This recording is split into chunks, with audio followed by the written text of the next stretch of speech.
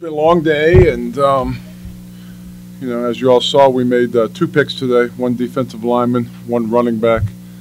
I'm sure we want to start with the defensive lineman, and you want me to enunciate his first and last name. I will do it to the best of my ability. I think on our second pick at 59, Tanoh Kpassagnon, defensive end from Villanova, we selected, and we feel very good about him. How do you pronounce his last name? Very nice. His 5 technique. You know what? I think, there was a time, I think he can do it because he understands how to use his length. And he's got long levers, long hands. He understands how to use his length. I could envision him kicking down at the 3 in passing situations and doing like Justin Tuck used to do for the Giants when he would kick down at the 3 technique and disrupt the, I'm not comparing him, but I'm just saying use him in that type of scheme.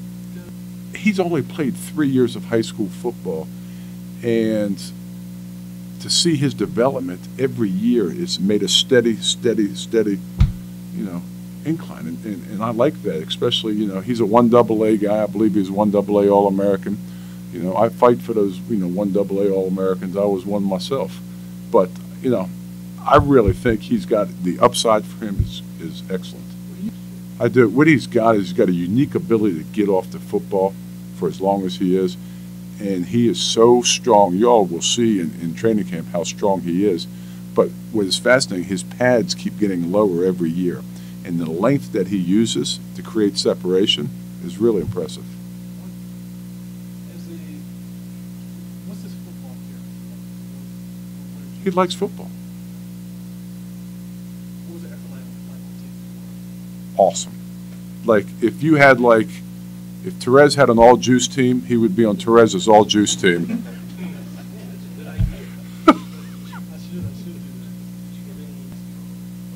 Well, let's get this. I think Jordan Willis is a heck of a football player. Great kid.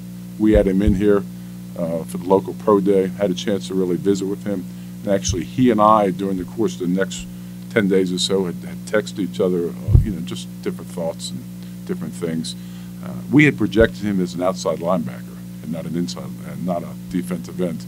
Where with Kpassagnon, what we're going to do is use him as a 5 technique, and that's kind of when we made that decision on the defensive line to kind of go that route. Well, I would think, just looking at his frame, I think he's at least 300 pounds. Easy.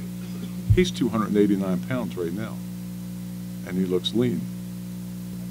Well, I had heard the 2 scouts that had gone into Villanova had talked very highly of him, and this was really my first exposure to him was at the Senior Bowl when I saw him, and then I saw the week's development there. I was really impressed, and then when you go and watch the game, how he plays, relentless, high motor, good enough to make Terez Paylor's all-juice team, and understands how to use his arm length. The guy played really good.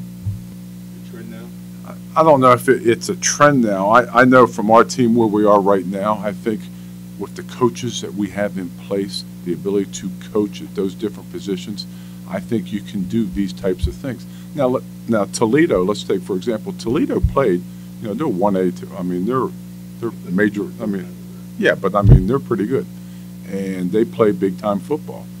And now Kareem has played big-time football. So I don't think that's a stretch. You could say mid-major, it could be a stretch, but I don't really believe that because the way he ran the football tells me that he can run with anybody. 1AA players, they come in. I can remember, Sean Jones. He went to Northeastern University somewhere, and he made a good transition. But they're guys. If you have athletic traits, and you have the want to be really good, and you have good quality coaches, that transition should be pretty easy.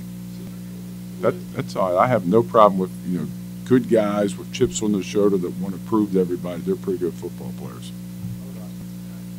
I thought he did a nice job last year in development and he will continue to develop these players. And here's another piece for you to see if you can mold him.